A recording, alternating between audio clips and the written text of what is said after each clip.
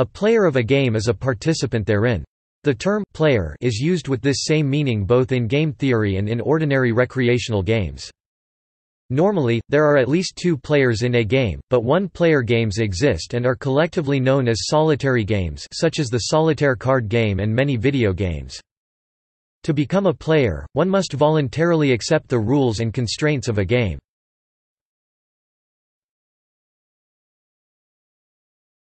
Topic: Players in competition. In most games, one player or team is declared the winner, the player who performed the best.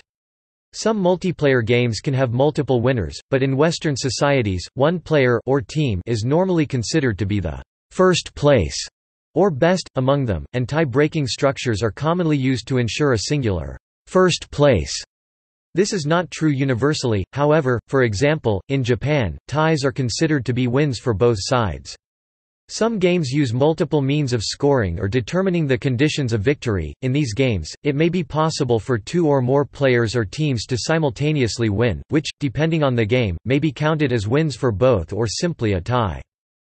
Among the players on a team, the one who plays the best in a given contest may be deemed the player, or over the course of a series or season may be deemed the most valuable player for that period.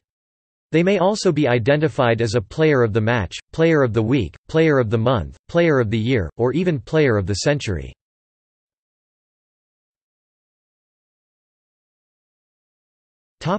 See also: